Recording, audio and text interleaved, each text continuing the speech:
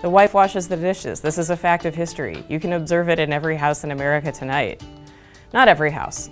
This is where we have to make the speech about, obviously there are exceptions, disclaimer, disclaimer. Sometimes the husband washes the dishes, but overall, generally speaking, in the grand scheme of things, the wife washes the dishes or does whatever it is that's the stuff the husband just is never going to do. So washing the dishes may not even be the best example. Who does the laundry?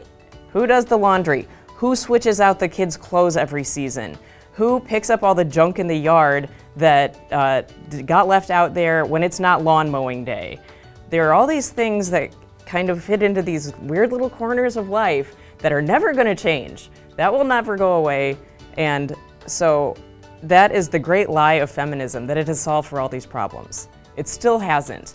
The details may change. It may not be even about dishwashing in particular, but there are still always going to be jobs that the man is not going to do. And if the woman wants them done, she's going to do them herself. So feminism didn't fix that, and it's very disingenuous of feminists to pretend like they have, because I know I'm going to be washing dishes tonight. The real challenge of feminism would be to motivate a man to care about those things. Exactly. Like the dishes and the laundry and, you know, whether or not your children's nails have been clipped. But feminism cannot convince the men that those things really, really matter. And as a result, they fall to the people who do care about those things. And as we discuss in LadyLike, they're the women who care about those things, which is why we do them. But there should even be a contentment in that. There should even be a part of us that says, the man doesn't care about this. And so it's not important to him. It's not his priority.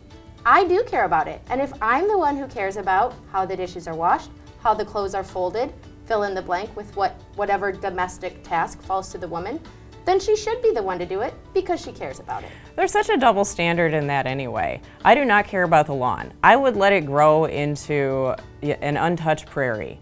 It would be, it would just be a wilderness, and I would be totally fine with that. My husband is going to mow the lawn. Moreover, he does not care that I don't care about mowing the lawn.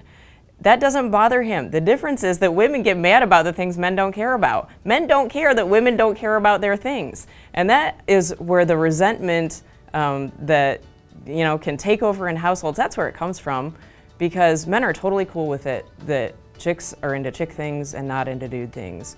But women are not okay with the fact that men don't care about chick things. So that's where, we keep creating these new hoops for them to jump through, and well, now he's washing the dishes, but he doesn't even know who wears what size. It just is, it spirals into ridiculousness, but they'll never care. I think we should be honest with everybody about that.